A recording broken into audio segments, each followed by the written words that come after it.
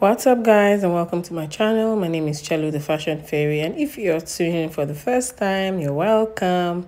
If you're a returning subscriber, you're welcome back. If you want to see how I made this gown, definitely keep watching. See you in my tutorial.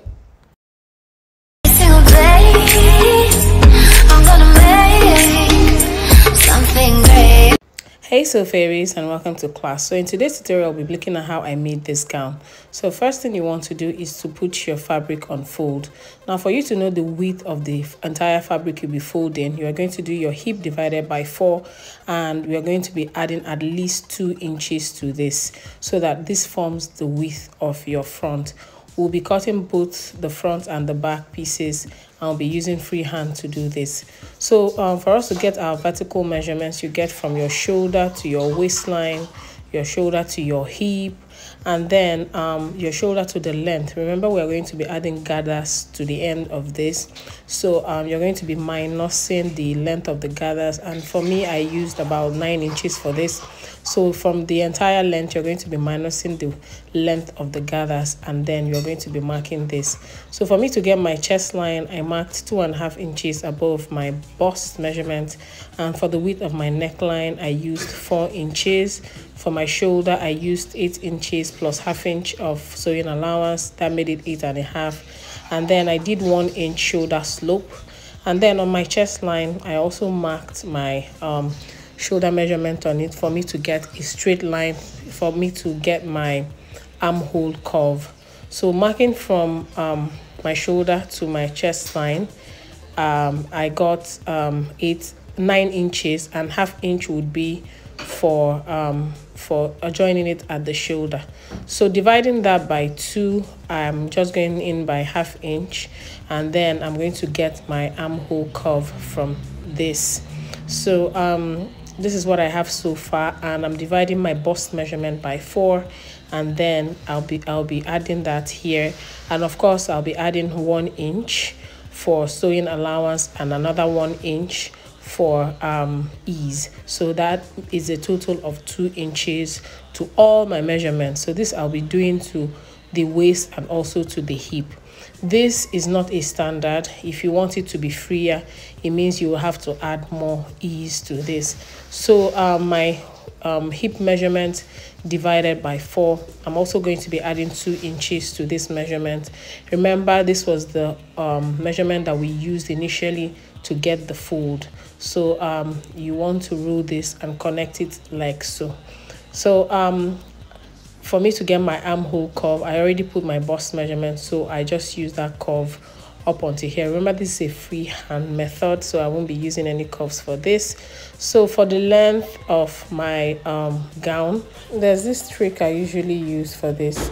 Since I'm going to be cutting off part of it, what I usually do is to make sure I construct the whole gown so that I will get the fitting right, and then I'll remove what I need, meaning that I'll be constructing the full gown on this, and then I'll be cutting out what I need. But before then, I'll show you how to get your dart using your bust point to bust point measurement, also known as nipple to nipple measurement.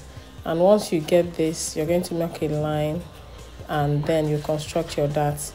So I usually use ½ inch on either side, which is 1 inch for the whole thing.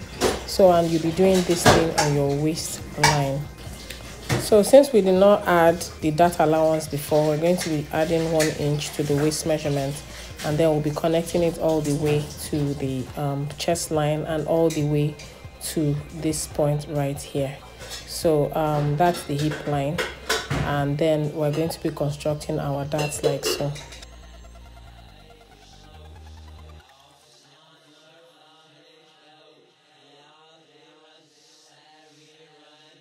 So for us to have a good fit, like I said earlier, I'll be using length 40. That's the entire length needed for this gown, and then I'll be removing about 8 inches from this, and this 8 inches will form my gathers. So for me to get a good fitted gown, I'll be constructing the whole 40 inches here. But first of all, I'll mark out where I want the gathers to start, and then I'm going to be doing the rest of this like so, and it will just be like drafting a normal gown. This is because I want it to be pencil, and if I don't do this, I will not be able to get the what I'm supposed to reduce at that point, at that 32-inch point. So this is the entire length of the gown that I'm working with, and then this is where the flare, this is where I'm going to cut from, and then I'll be adding the gathers to it. But on this line, I'm going to be measuring, just to make it a bit of pencil, I'm going to measure 1.5 inches, and I'll be connecting this all the way to my hip area. Notice that on that 32-inch mark that there's a bit of let's say curve. What would I use for that? A bit of pencil. So what I did was to make it more obvious. So this is what I'm trying to explain to you, that once you do it like this, at that point it's going to fit you better. So what I'm going to do is I'm going to be cutting this out, and I already incorporated the 1/2 inch that I'll be using to join this, and I'll just be cutting this off. If you don't want to use a dart for this gown, you can use the initial mark that I made earlier for this. And because I want to use it to cut the back as well, I just cut off about 1.5 inches from the neckline, and on the armhole I decided to bring it out a bit like so that by the time I'm done cutting the back, I'm going to shape this front the way I want it to be. So essentially this is me showing you what I cut off, and then showing you the armhole for the back. And then I'm going to be bringing my fabric again, and I'm going to be doing this on fold. I will show you how to do this. Remember that the back has zipper allowance, so we're going to be making room for this. So I'll show you how to place this so that you can get your zipper allowance from here as well.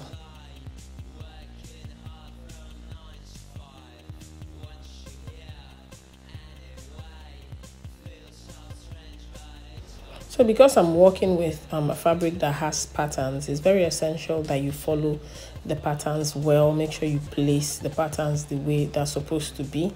Take your time to do this, because this is what separates the professionals from people that are just learning work, if you know what I mean. So now that I've placed my patterns right, you can see that I gave a bit of gap, and I gave about 1 inch from the fold, and this would serve as my sewing allowance, zipper allowance, I beg your pardon. If you feel that 1 inch is a bit too small for you, you can do 1.5 inches at this point. 1 inch is not a standard. Just work with whatever you feel comfortable with. So for me to cut out the back, I'm going to cut it like so. I usually like to also add darts to my back as well, so that it reduces the back bulge. So this is what I'm doing, and I'm using this to cut out my back pattern, and then I'll be trimming out the front like I mentioned earlier.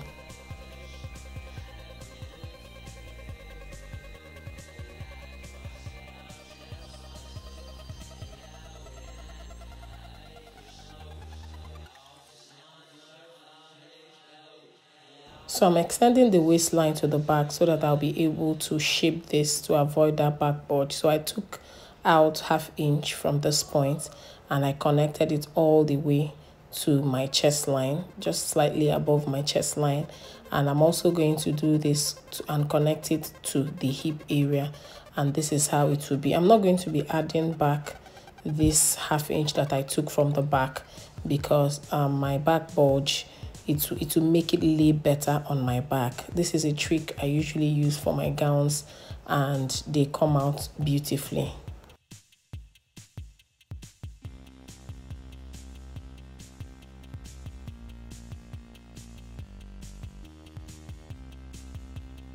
So back to my front pattern.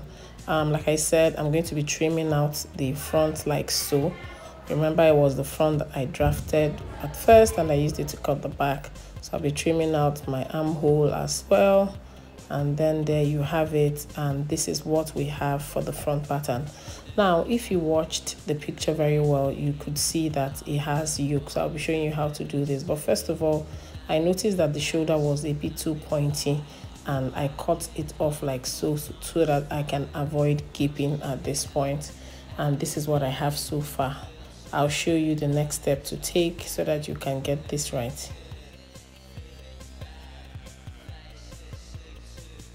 So for the front pattern, to get the yoke, you place your fold your front pattern into two, and then you determine where you want the yoke to be. So for the shoulder, I divided my shoulder into two. I'm sorry my camera cut this off. I didn't realize this until later. So the length of the yoke, I decided to go with 8.5 inches. This is not a standard. If you want to go lower, you can do this. So this is my 8.5 inch point, and I used a ruler to get this done. So for me to get that shape there, I tried to use my curve, but it was giving me a funny shape, so I decided to go with my free hand.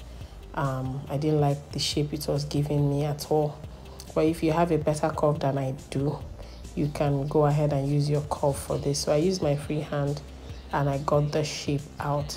So if you still want to change the shape of this, you're also free to do this. Make it a V, you make it probably like petals. However you want to do this, it's totally up to you. So having sorted this out, I'm going to go in with my scissors, and I'm going to be leaving 1/2 inch at this point so that I'll be able to join the yoke back perfectly. So this was how I got my yoke sorted.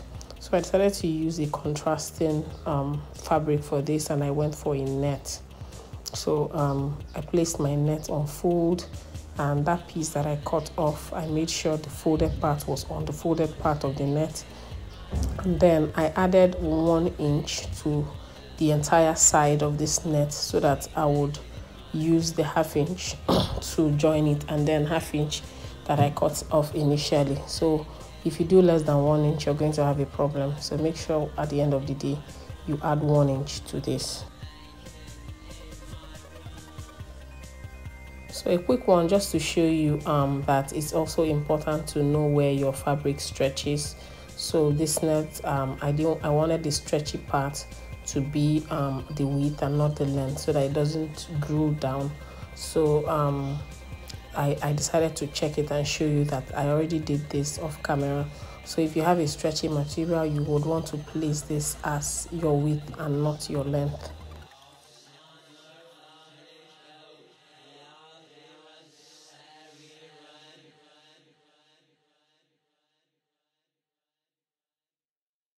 So for the neckline, I felt it was too deep, so I decided to change it to 3.5 inches. So I marked 3.5 inches and I reshaped the neck of this gown. So this is not a standard, it just works for you.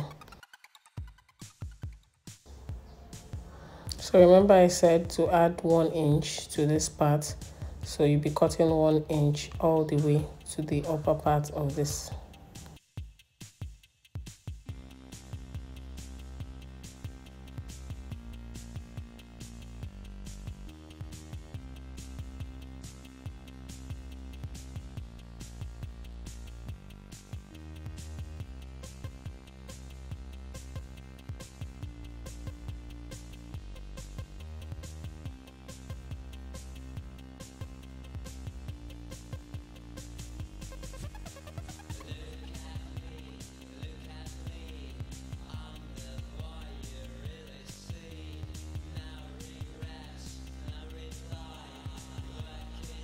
So we're done with the front pattern. So by the time we attach this to it, it's going to lay flat like so.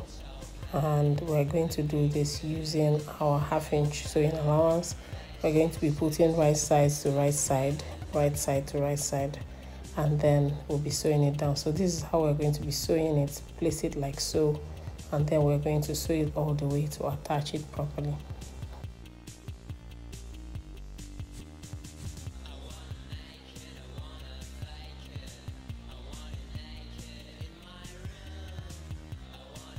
So for the lower part of this, you're going to be cutting the needed length, and for the width, you're going to be using 3 times the circumference of the gown. So when you get the gown, you measure it, and you remember to add 1 inch allowance to it, 1/2 inch for joining it up, and the other to finish up the hem. So I decided to finish it up like so. I gathered the little bit I had and I encased it inside. And for the lower part, I did interlocking for the mouth, and I placed it on top, and I did it like Caribbean. So I'm going to give you a closer look. So this is what I did. I gathered it, and I pleated it rather, and I encased it into it, and I used bias tape to finish up the neckline. And this is how the Caribbean looks. I just gathered and placed it on top, and I sewed it on top. So if you've watched this far, kindly subscribe, like, and share my video. I can't wait to see you in my next one. Love you. Bye.